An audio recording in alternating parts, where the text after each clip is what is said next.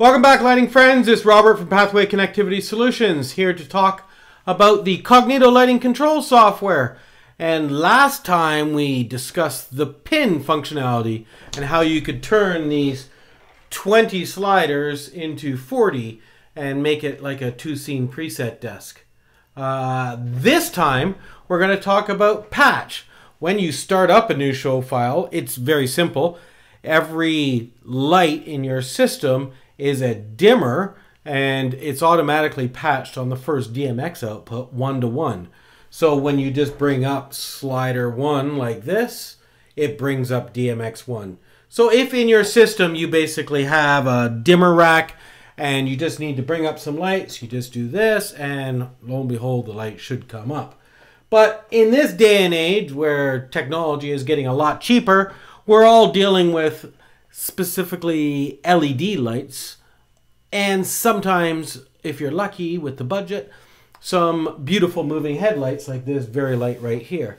So let's discuss how we turn these guys right here, which are our lights. These are the primary element of what you control in Cognito, and turn them into something more than just something with an intensity. Now, every light, no matter what it is in our system, has an intensity. So in its simplest form, when you select a light like this and you go into control, you hit the intensity button here, and using the wheels you actually have in control. Now, this is not the greatest example. This is showing an RGB control, but let's say we went in here, we would have, you know, handy control values like 50% or full, or put it on at a glow at 20%. Now, if we wanted to go back and make that one light that we have a more intelligent light, like this guy right here, then what we do is from the select screen, we select the light that we want to talk about. This one, we're going to call him number 1. Great idea. So we're going to select light number 1, and then we are going to go into settings.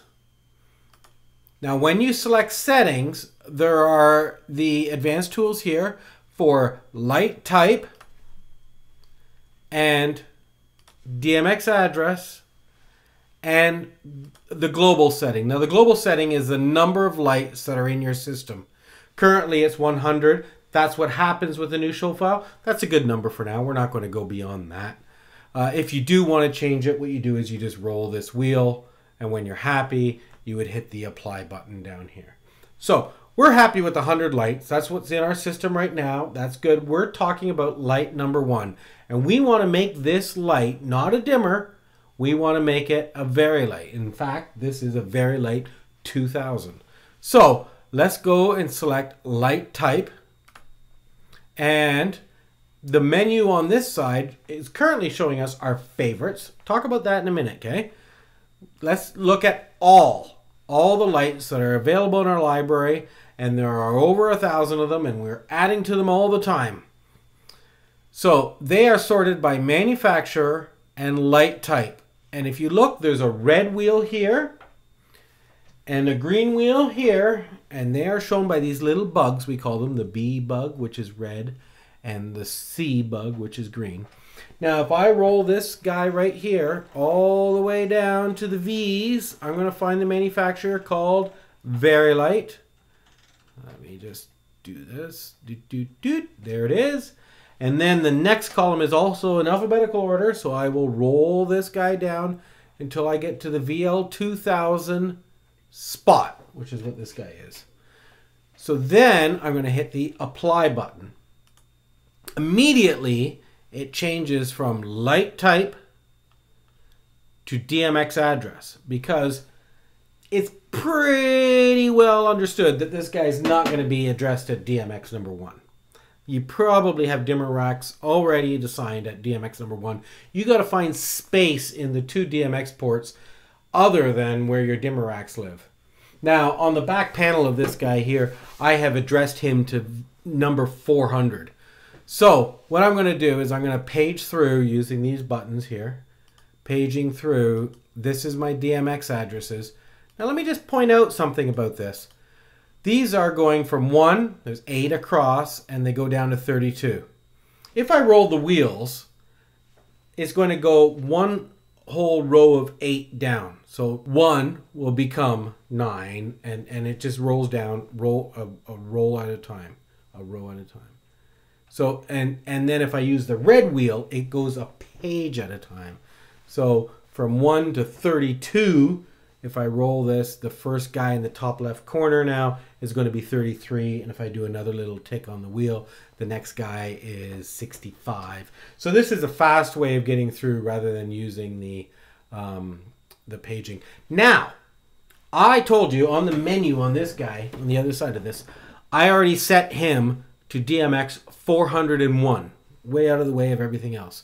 So what I'm now going to do is with my finger, I touch 401. I use the mouse here. And it says light number 1 is going to take DMX address 401 through 417. This light takes 17 DMX channels. And you can see them here. They are intensity, pan, tilt, gobo, etc., etc., etc., lens, time, control. And that is everything that the very light already needs. So when we're happy with that, we're going to hit apply and watch the light. What it's done is it's already gone to sensible defaults. That is a pan of 0 degrees and a tilt of 0 degrees.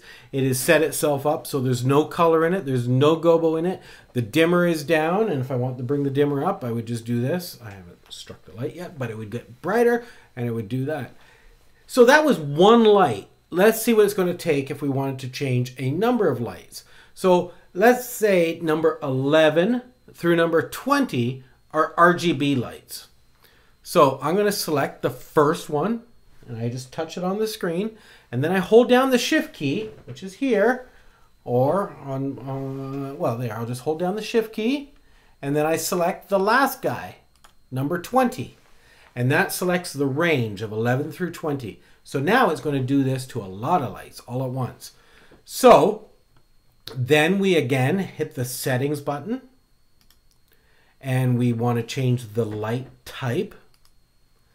Now, I could roll through this list, but I already know that I have set, like I did with my VL2K spot and wash, I put a little star beside them, and I did that by hitting the favorite button.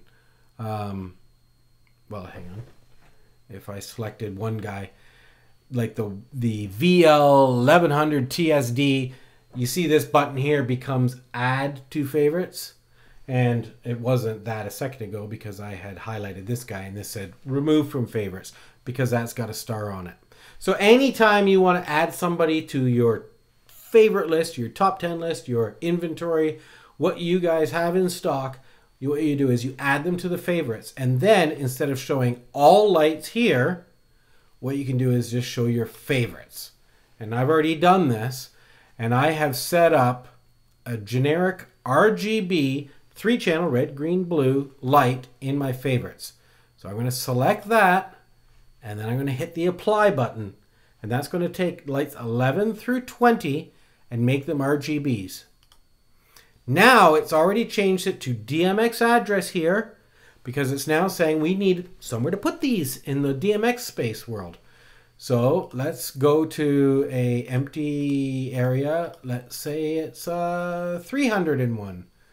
So what I do is I touch on the touch screen or use my mouse and I press 301 and it's automatically done the math for me. And it said, there's number 11, which is red, 11's green, 11's blue. Then it goes to the next fixture, 12 red, 12 green, 12 blue, 12 blue.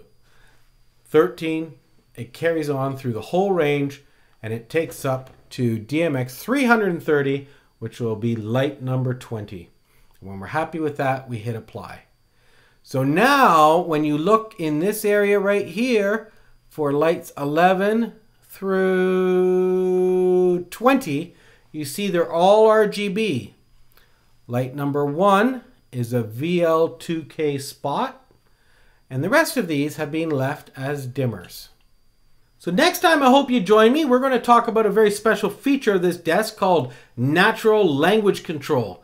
And that takes a full step beyond DMX. And it lets you talk to your moving lights in values and units that make sense, like degrees, hertz, and RPM, rather than decibel numbers and charts and tables and all the rest of it. It's a very exciting feature, and I hope you join me. My name's Rob. I'm with Pathway Connectivities. See you next time.